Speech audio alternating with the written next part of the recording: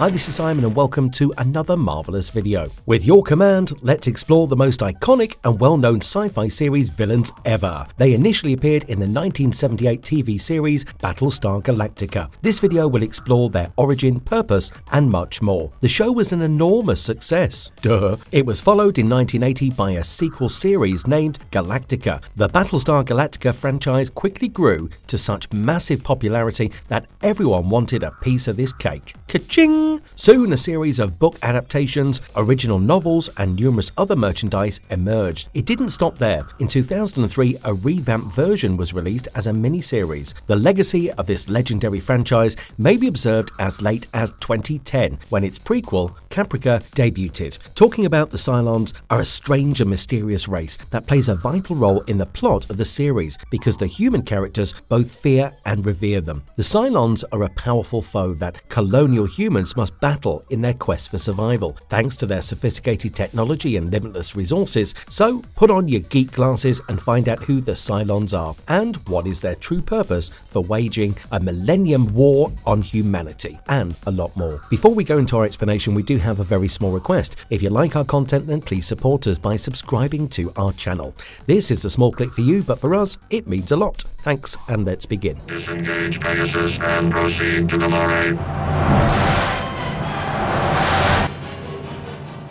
Who are the Cylons? A brief history of this. So, who exactly are Cylons, and what makes them so, Cylonic? Greystone Industries was successful in 1942 in developing the cybernetic lifeform node, Cylon for short, which enabled the development of improving military robots with human-level intelligence, but near-perfect weapon accuracy. Now, that sounds like the perfect ingredient for a killer robot. It is noteworthy that Cylon is also the name of a reptile race that created robotic Cylons in the original series. However, the reptilian Cylons went extinct as their robotic creations killed them. The personalities and origin of these mechanical beings differ drastically between the two Battlestar Galactica series. The original series concentrates on the Great War between humans and the Cylons, while the prequel series, Caprica, explores their origins. It also showcases their superior technology, distinguishes the Cylons, and their ability to imitate human looks and behavior. They are likewise profoundly religious with a single all-powerful god. This conviction is central to their purpose for harming humanity. The Cylons regard themselves as God's instruments, appointed to punish those who do not believe in a single god. Their collective consciousness enables them to interact and share their experiences, which improves their general intellect and capacity to coordinate their actions. A significant amount of credit for their dominance goes to the Resurrection ship. The ship allows them to download their consciousness into a new body if their current one is destroyed, granting them immortality. And we're talking 1978. How flipping cool is that? The Cylons were portrayed in the original series as robotic beings with a limited range of emotions and intentions. On the other hand, the reimagined series was given a more sophisticated and elaborate representation. They're portrayed as having a broad spectrum of personalities and motivations, with some Cylons even sympathizing with humans and opposing war. This complication comes from the fact that the Cylon in the rebooted series were supposed to be more human-like in appearance and behavior. The Cylons are portrayed as a reflection of humans, complete with their emotions, goals, and sense of morality. As the series develops, the borders between humans and Cylon becomes more blurred, with some human characters learning that they are Cylons themselves. Furthermore, they were assigned numbers to various models ranging from 1 to 8, each bearing distinct physical and personality characteristics. We'll talk about that in a bit. We have not finished off the Galactica. Retreat, squadron, retreat.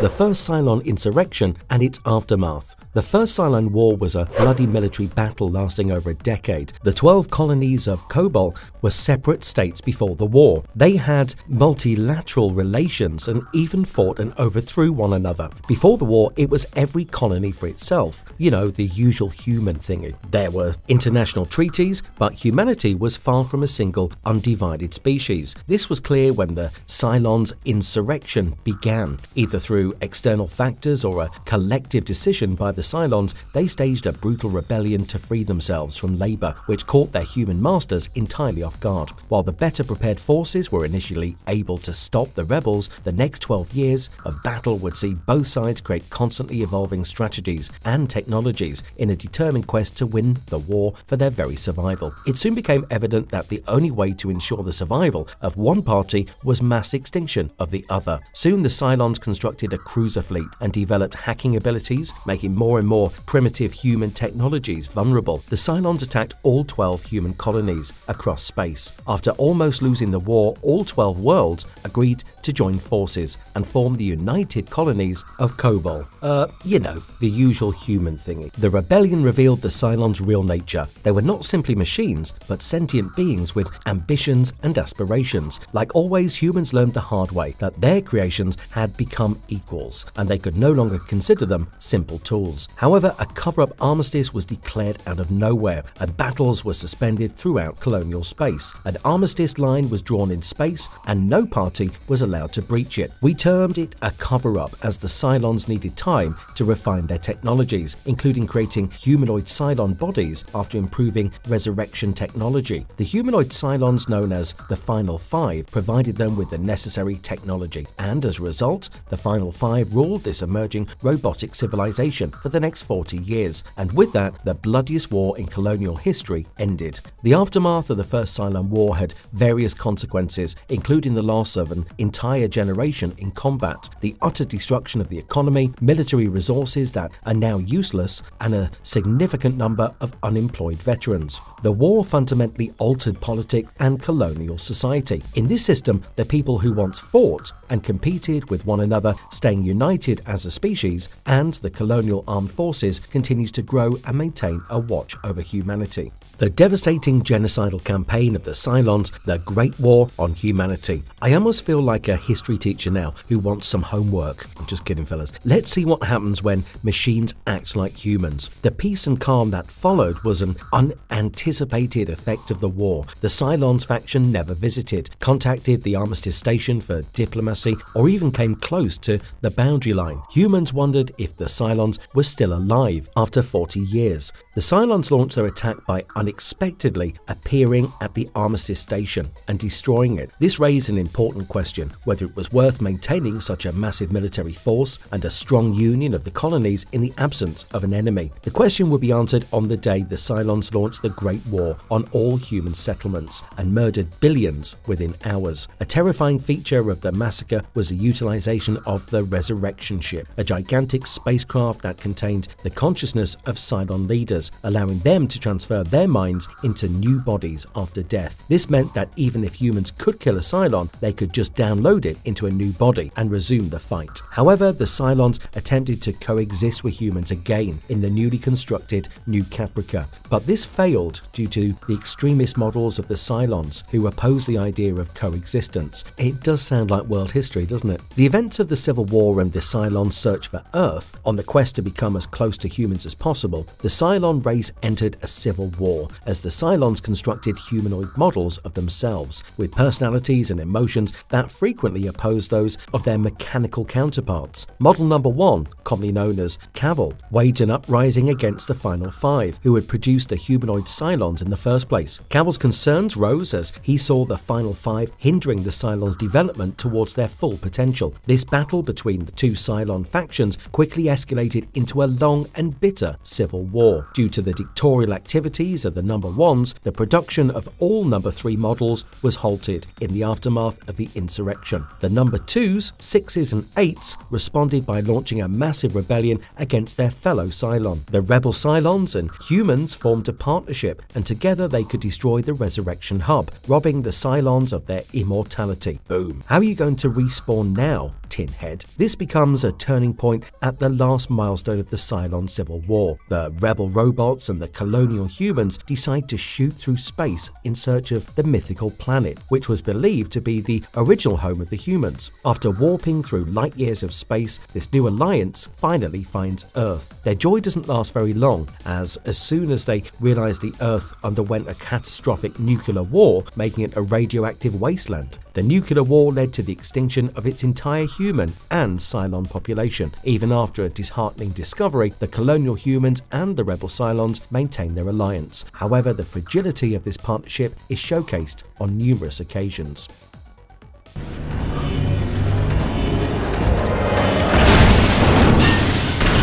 What are humanoid Cylons? Exploring every significant humanoid Cylon model. Every Battlestar Galactica fanatic knows what the Cylons are and what they represent. The humanoids are technologically advanced robots that look like humans and can perceive all human emotions. This extraordinary ability to mimic human-like behavior makes it highly challenging for humans to identify them. So here we're going to explore the true nature of the humanoid models and look at their narrative from a different lens. Chronology goes like this. Humans created the original Cylon race to aid their workforce. Once the original Cylons evolved just enough to make their copies, they created these humanoid versions of themselves for the sole purpose of infiltrating the human colonies. Let's talk about some major humanoid models, each with its own abilities and characteristics. The number 6 model is the first model in the series. 6 is our favorite, my favorite. She is a sexy, graceful Cylon infiltrator. She was the first to be portrayed as an example of a new generation of Cylons capable of assuming human appearance and emotions. Her body is engineered to imitate the human body at the cellular level, making her nearly undetectable to testing methods. The number 6s and number 8 models were the first visible Cylon on show. They were the first to be revealed. 6 had lured Gaius Baltar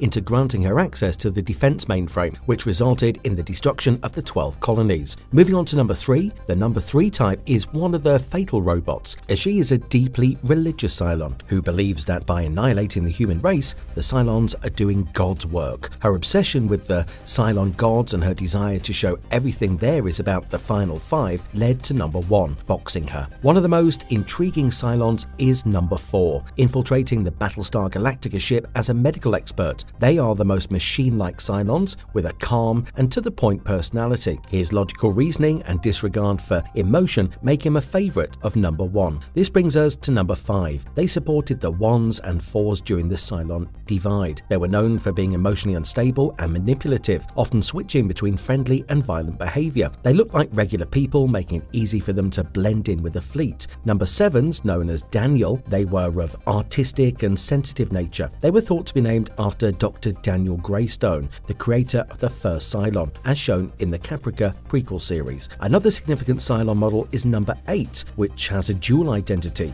with one functioning as a sleeper agent within the colonial human populace and the other operating as a Raptor pilot. The number 8 type is known for its empathy and compassion, making it a vital tool in the Cylons' efforts to comprehend and connect with humans. She was the first one to demonstrate that humans and Cylons can breed together when she was pregnant with Helo's child. Number 2, in Battlestar Galactica, they were one of the most devout Cylon models, believing in spirituality rather than literal meaning of scripture. The 2s sided with humanity, believing that their ultimate spiritual mission was to find a way for the two peoples to coexist peacefully. Number 1, popularly known as Cavil, 1 was the first model created by the final 5. He holds extreme significance as he assisted the final 5 with the creation of the other 7 models. He is the most unreligious of the monotheistic Cylon religion. He portrayed the most hostile and ruthless humanoid of all.